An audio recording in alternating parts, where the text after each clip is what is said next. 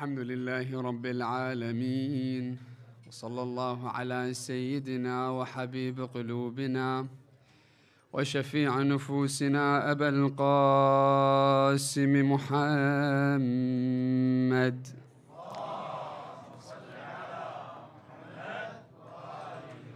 وعلى آل بيته الطيبين الطاهرين المعصومين لا سيما بقية الله روحي وأرواح العالمين لتراب مقدمه الفداء. بسم الله الرحمن الرحيم. رب اشرح لي صدري ويسر لي أمري واحلل عقدة من لساني يفقه قولي. Ali ibn Abi Talib says in a narration in Nahj al-Balagha,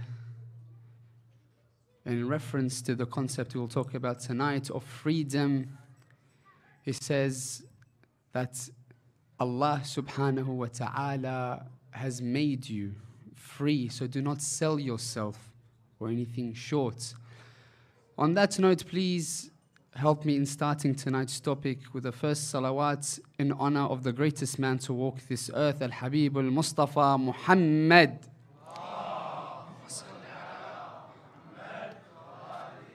The second in honor of the greatest lady to walk this earth, Al-Hawra al-Batulati Fatimah. And the third with your loudest voices in honor of our Imam Sahib al-Asri wal-Zaman.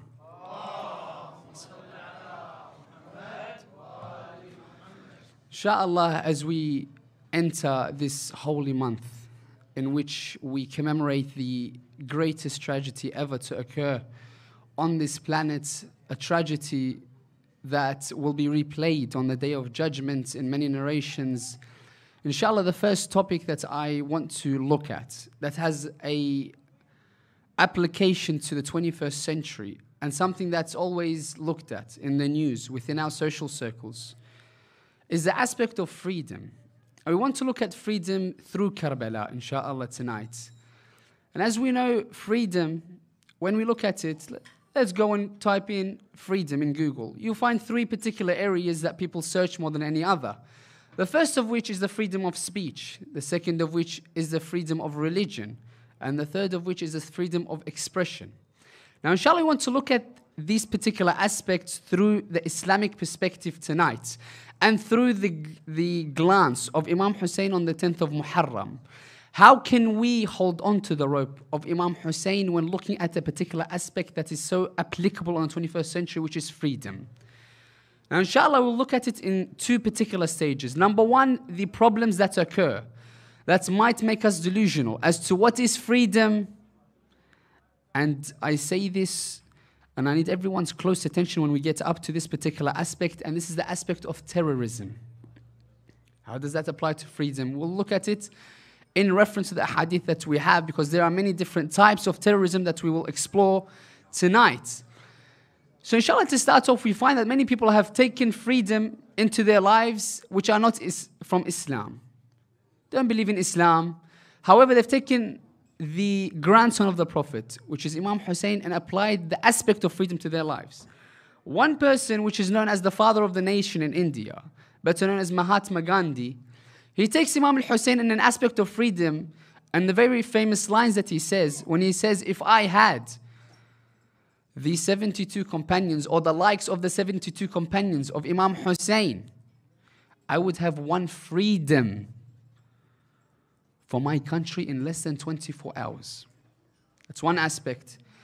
However, when we look at freedom, we find that even in the aspect that Gandhi looked at it, he finds that freedom as a definition is to have or not have a lack of outside control.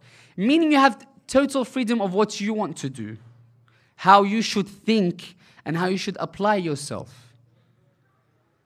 And that's when someone looks at it, they don't look at it as being a chain, because freedom is outside chains. And we can look at the simile which we've discussed before, which is the simile of the cave. And the aspect we want to look at tonight, on the first level, Imam Hussein tries to instill in us that yes, freedom is removing the chains from you. To be free is to remove the chains. What are these chains? That's what we'll discuss tonight. How can we remove these chains when holding on to the rope of Imam Hussein alayhi afdal salatu wassalam?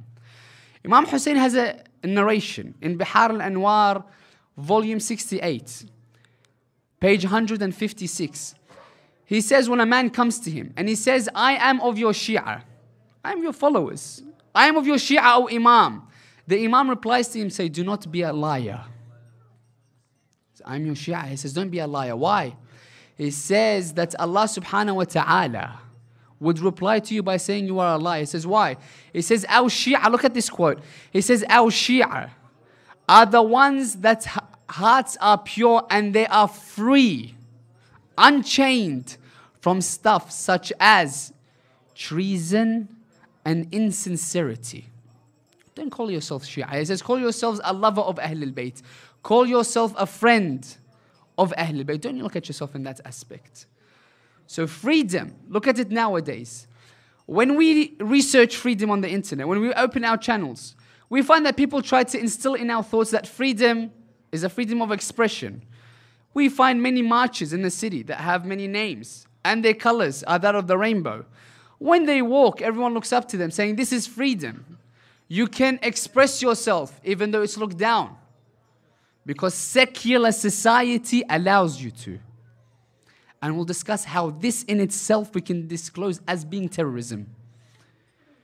For them to show this and tell you this is how you should think, this is how you should be, this is how you should feel towards this particular aspect that we show on TV. It's a strong word, terrorism. It's a very strong word. Can it apply to this aspect? Yes. The first aspect, which is terrorism, which applies nowadays. Imam Hussein, what's happened to him? When he was doing or performing his Hajj, he was taken out of the Holy Land, which Allah in the Quran says that anyone that goes there has salvation. No one is to harm him. They went and attacked Imam Hussein even in the Holy Kaaba. And they drew him out of the Holy Kaaba. Terrorism or not terrorism? When you look at the definition of terrorism, we find that it's looked at to be an unauthorized force. Unauthorized force. Whether it be violence or intimidation. This outside force is looked at to be terrorism. Let's look at terrorism within our societies. When we look at anyone outside the school of Ahlul-Bait, as we know, the school of Ahlul-Bait tell us that make sure that you question, make sure that you understand, make sure that you have a solid foundation where you stand. So whenever someone will ask you, what is your religion? What do you believe in? Why is this halal? Why is this haram? Why do the followers of Ahlul-Bait believe in such and such? We have to have in our knowledge a solid belief. That's why our school of thought says question everything. So you have a solid foundation, a solid understanding of everything. You go to outside the school of thought of Ahlul-Bait. We might not know this, but when we look at first-hand examples, we begin to understand how much we have of ocean of knowledge and understanding. The true meaning when Allah subhanahu wa ta'ala tries to teach us that go out and learn. Teach yourself, gain knowledge, and the correct type of knowledge. Where does terrorism come into this? The first example, because terrorism, people look at it as someone coming out and has some bomb and then he blows himself up. Yes, that's one aspect of terrorism. Threats, danger, yes. But do we discuss? Terrorism can be looked at as intimidation and violence to achieve a political agenda. Now, when we find in the time, even of our prophets, our Imams, we had a Khalifa at the time that stood on the pulpit of the Prophet of Islam by the name of Harun al-Rashid. Let me try to make a close analogy of what terrorism in this aspect is. Harun al-Rashid's in a courtroom. One person stands up and he's giving a khutbah. He's starting to speak about the teachings of the prophets, how you should live your lives. And out of nowhere, he begins with this hadith from Abu Hurairah. He begins to say that Nabi Allah Musa, obviously we don't believe in this, but I'm narrating to show you an example of what terrorism can be like and how we're affected nowadays. He gets up and says, Nabi Musa once upon a time saw our prophet Adam and he told him, are you the cause that we have been sent down from heaven? So a person from Quraysh thinking, well, Musa lived how many thousands of years after Adam? How can they actually come into contact? What's going on? So he's questioning it. So he got up in the majlis. He's from Quraysh. Very known, very prestigious to be associated with Quraysh. The origin. So he gets up and he questions it. He says, how can Musa go with Adam or see Adam?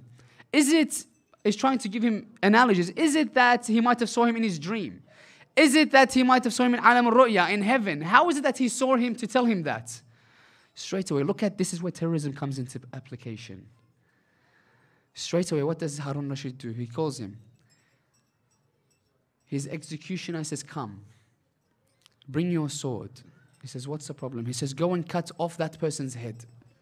Excuse me? He says, go cut off that person's head. Why? Has he done anything wrong? He says, he's questioning the hadith of the Prophet of Islam. Anyone can come and fabricate hadith. That's why we have something called sahih and not sahih. That's why we have chains of narrations, science of hadith. Science in which we look at each individual within the chain to see, is he reliable, is he not reliable? Straight away, look at the agendas. Gets up, go and cut his head off. He's questioning what we say. Nowadays, when we look at ISIS, when we look at terrorism, don't question. First-hand perspective, I'm telling you, that's when we go to schools, and I've been there for many years, from kindergarten onwards, we find that when they try to teach the Islamic studies, you might have a question. One of the questions I had was, why is it that we're learning 3 types of wudu? As in the Quran clearly states, 2 times that you wash particular areas and 2 times that you wipe. Quran is very distinct and very clear in this aspect. Why is it that we had to learn 3 types of wudu? So I had a question in my mind. Once I thought to myself, let me just ask the teacher in front of everyone. So I asked the teacher, why is it that we have 3 types of wudu? Are they all right? The Quran says something. We're not doing anything in accordance to the Quran, as in what's going on. Straight away, the teacher in front of everyone would humiliate me. And he says, you know what? You're in after-school detention. No one be like him and question. I'm not saying someone else thought. This has happened to me. First-hand perspective. You're not allowed to question. Don't question. Whatever I say, take. Right, wrong, doesn't understand, you don't comprehend it, doesn't matter, take it. As in when ISIS was caught, this is one of the narrations. From a first-hand perspective, primary source, he says, I was in the jails. When we capture the people from ISIS, we put them in these jails, we feed them, we clothe them, but they would not speak to us. Why? We're taking care of you. They said they would not speak to any one of the followers of Ahlul-Bait. He says, what's going on? Why don't you speak to us? One of them spoke out once. What did he say? He said, well, the reason why we don't speak towards the followers of Ahlul-Bait is we've been taught a particular tradition. He says, what's this tradition? He says, if you speak to a follower, if you speak, terrorism. If you speak to a follower of Ahlul-Bait, you have to fast 3 days because you become impure. Take that into account. When people are bombarding you and telling you and making you afraid and intimidating you in an aspect where you're not allowed to question, you take everything that you are given. How can we say that this isn't terrorism? That's why it comes into perspective that the first aspect, when we may overlook the aspect of freedom, is when someone else tells us how to think, how to move, how to react. As in, of course, you can listen to scholars, but not once did a scholar come and says, well, this is Islam and you have to do it whether you like it or not. No. The Quran says, لا إكراه في الدين. You do not force someone into religion. But we see forceful behavior left, right, and center. Give you another example. Abu Huraira once. There's a tradition that Abu Huraira comes and he goes towards Ruqayya, which was one of the girls, as they say, was the daughters of the Prophet. We don't believe that she was the daughter of the Prophet. She was a Rabiba, which was the daughter of Khadija's sister, which was raised in the house of the Prophet. The narration said, look at this narration. Ruqayya dies 2 years after Hijrah. 2 years after Hijrah, Ruqayya dies. Abu Huraira comes to Islam 7 years after Hijrah. Let's look at this aspect. Ruqayya dies 2 years after Hijrah. Abu Huraira becomes a Muslim 7 years after Hijrah. 5-year gap between the death of Ruqayya and between what? The Islam of Abu Hurairah. There's a tradition that says, and a long tradition, saying the merits of the third Khalifa based on a conversation that Abu Hurairah had with Ruqayya. Someone comes and says, well, how did they meet if she was dead and he wasn't even a Muslim at the time? We want to question it. Don't question. Take. That's why the school of Islam comes. The school of Ahlul-Bait teaches us, keep your foundations strong. Keep your basis strong. Learn. When we come to commemorate Imam Hussein, he died. So we remember the true Islam. Islam was at a stage. Can you imagine that they would chase from one country to another the grandson of the Holy Prophet? The grandson of the Holy Prophet, the Prophet that brought this religion. They chased him from one place to another, thinking that by killing him they would attain high rank. That's when the aspect of terrorism comes in.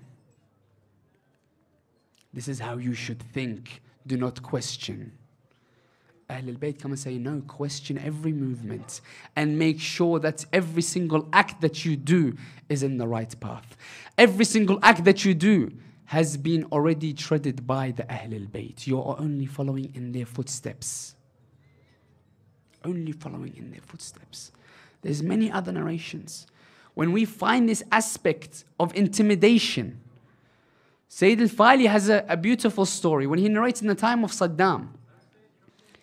In the time of Saddam, there was a Sayyid, gets up on the pulpit, and he says these particular verses from the Holy Quran. He says, Tabbat yada abi lahabin wa tab. The same night, the guards of Saddam come and drag this particular Sayyid all the way towards their courts. What's going on? He begins to ask, what's going on? So the guards begin to ask this Sayyid. He says, did you or did you not? Because he was very heavy on the Arab versus Ajam thing. That's what he had, Saddam. He didn't have the aspect of Islam. إِنَّ أَكْرَمَكُمْ عِنْدَ اللَّهِ أَتْقَاكُمْ. The best amongst you in the eyes of Allah are the most God-conscious or the most pious. He comes to this Sayyid. The guards, they said, did you or did you not curse the Arabs on your pulpit tonight? He says, hold on, what do you mean? I've cursed the Arabs on the pulpit of Imam Hussein? He says, yes. How have I cursed the Arabs on the pulpit of Imam Hussein? He says, did you or did you not say, Tabbat yada abi lahabin wa tab? He says, of course, I've said that. He says, is Abu Lahab an Arab or not an Arab? He says, he's an Arab, he's from Quraysh. He says, therefore you've cursed the Arabs. Did you see the aspect? How they twist the words, how they make what they want to be the right path, the right path. They twist anything in a manner in which they can prosecute you.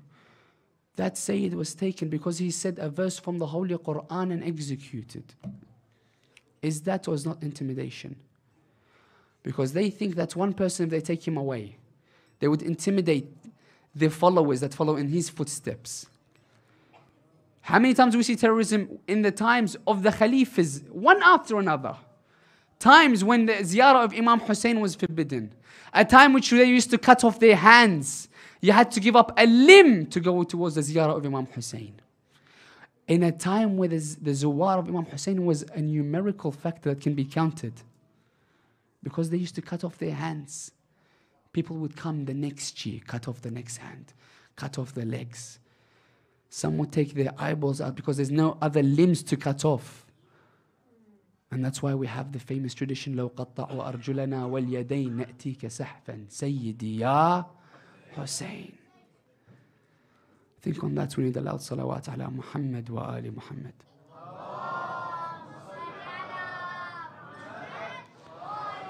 So the first aspect of freedom is something we need to look at. Meaning, Imam Hussein died, so we can begin to question, why is it that there was Muslims that killed Muslims? Why is it that there was a salah, jama'ah on one side, whilst they're praying, the other Muslims are attacking them with bows and arrows? And on the other side, there was also an adhan, also a jama'ah. What differentiates these people from those people? That's what we need to look at. Until now, people still praise the Khalifa that killed Imam Hussein. And in a couple of nights, we want to look at the aspect through the speech of Abu Fadl al-Abbas, differentiating for us who was Yazid And who was Imam Hussein? And that's why we need to begin to question, when he came to show us freedom, is to give us freedom of thought, freedom of expression, freedom of religion. Yes, not the manner in which the media portrays it, no. The manner in which Allah subhanahu wa ta'ala bestowed it upon us through the Ahlul-Bait. And that's what we have to look at. So the first aspect is the aspect of terrorism, whether it be violence or intimidation. Number two, an aspect we overlook that may be chaining us from freedom. What is it? Possessions. How? Imam Ali alayhi salam has a beautiful tradition. Beautiful tradition. He says that he categorizes all worshippers into three aspects. Bihar al-Anwar 78, volume 78, page 117. He categorizes everything from worshippers into three particular categories. He says, number one, there's a worshipper, or the worshipping of the coward. What's the worshipping of the coward? He says most people lie under this. The worshipping of the coward is the people that worship Allah in fear of hellfire. We're scared. What's the second category? He says the second category of worshippers is the businessman. Why? He says in greed for Allah's heaven. I want such and such reward. I want such and such reward. I want such and such reward. I want such and such hurry. And that's what the people look at when they try to give people these bombs and say, go, you will have dinner with the Prophet. People die and they have a spoon in their pocket. How ignorant can someone be? Let's go kill the followers of Ahlul-Bait. Let's go kill the people that go towards the ziyarah of Sayyidai Shabab Ahlul Jannah to go towards Jannah. Let's go kill the followers of Ali ibn Abi Talib, the one that differentiates between heaven and hell. Qasimul Jannati wan nar. Let's kill them and we might go to heaven. And that's the ignorance, brothers and sisters. So possession is number two. He says on the third level, those two types of people that worship, the third one is who? He says the third is the worship of the free man. How? What makes you, entitles you to be a free man? He says the third being a free man is the one that found Allah worthy to be worshipped and wants to thank Him in any manner. Thus he worships Him. That's the aspect we have to look at. How did Imam Hussein teach us this on the 10th of Muharram? When we look at possessions, how many people do we know that turned away from religion? The biggest example when we look at is Umar ibn Sa'd. Possessions overruled his aspect of intellect and his aspect that he wants to go and fight Imam Hussein. When he gets a covenant saying, what do you want? I will give you. He says, I want mulk al-Ray. What's mulk al-Ray?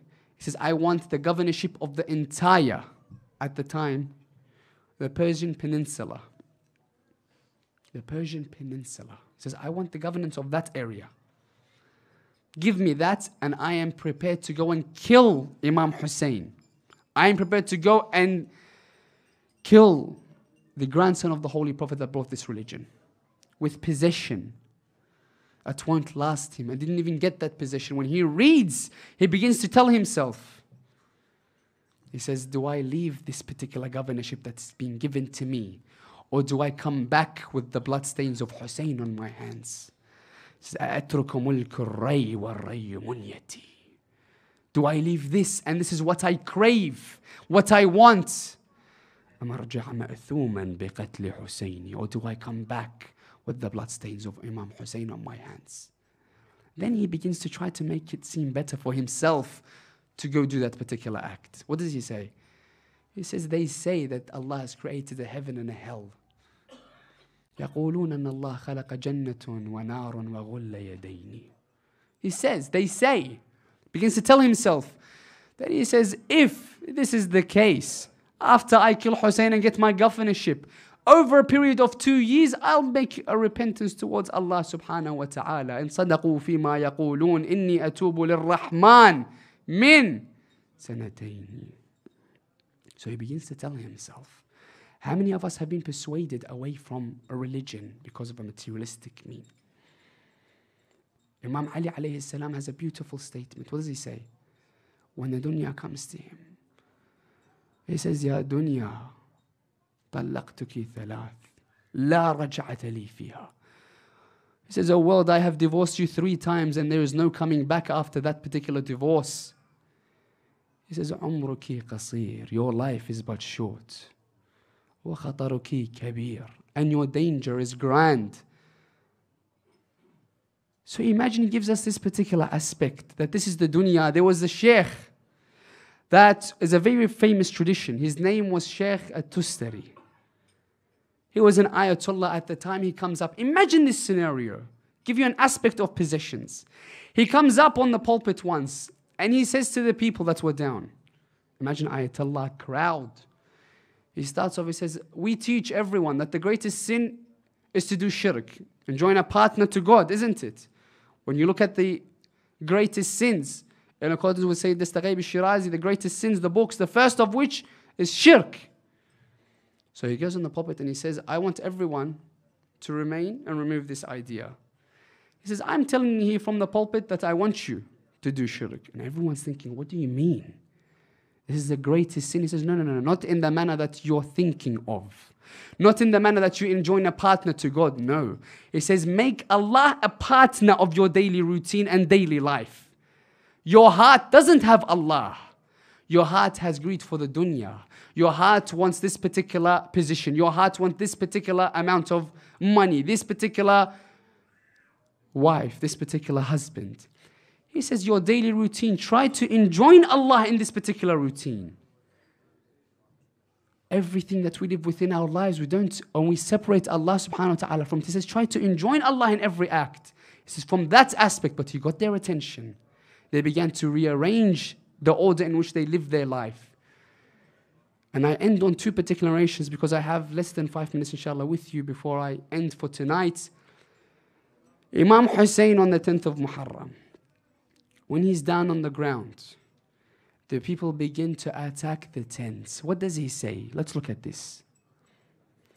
He says to them, he says, "Oh, the Shi'a," and we're going to discuss this in a couple of nights, because people attribute the concept of Shi'a only towards the followers of Ahlul-Bait. Let's look at Imam Hussein and what he says about Shi'a. He says, "Ya Shi'at." He says, "Oh, the Shi'a of Abu Sufyan. If you do not have a religion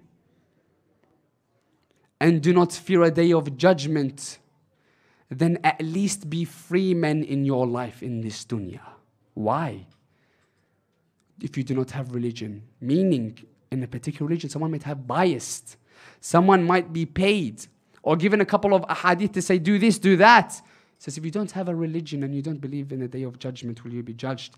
At least be free men. Why? Because free men don't have any biases. A free man in the actual concept means that he sees everything for it is, doesn't have a bias, whether this is right, this is wrong. I have this particular amount of wealth, depending if I take this decision or not.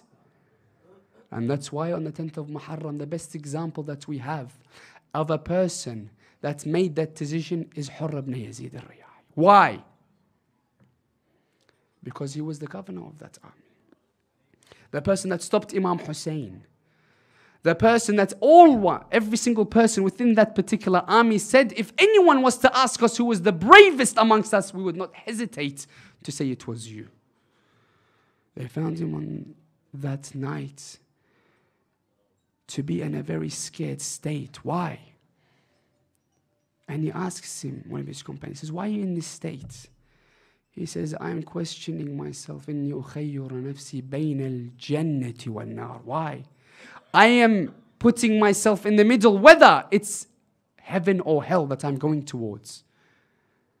He says, if I die with Imam Hussein, I see heaven. But if I fight against him, I see only hell. And that's why we have to take that decision from tonight. We have to put ourselves in that balance from tonight. Either we look at our a'mal, our actions, and say we're going towards heaven, or we go towards hell. And if we're going towards hell, wal-'iyadhu billah, and that's not the case with any of the followers of Ahlul-Bait, we want to hold on to the rope of Imam Hussein in these 10 nights so we may gain closeness towards Allah subhanahu wa ta'ala. And we end on this note, brothers and sisters, and we pray to Allah, inshallah, through these 10 nights, that He may grant us the light to see the path that we need to follow, He may grant us an elevated rank in the eyes of Allah subhanahu wa ta'ala and the eyes of the Imam, Sahib al-Asr wa zaman. And we want to end with the blessing of Surah Al-Mubarakat Al-Fatiha to go towards everyone that is in need of it. Al-Mu'mineen al-Mu'minat, the living of them and the deceased. And inshallah, but before it, 3 of your loudest salawat ala Muhammad wa ali Muhammad.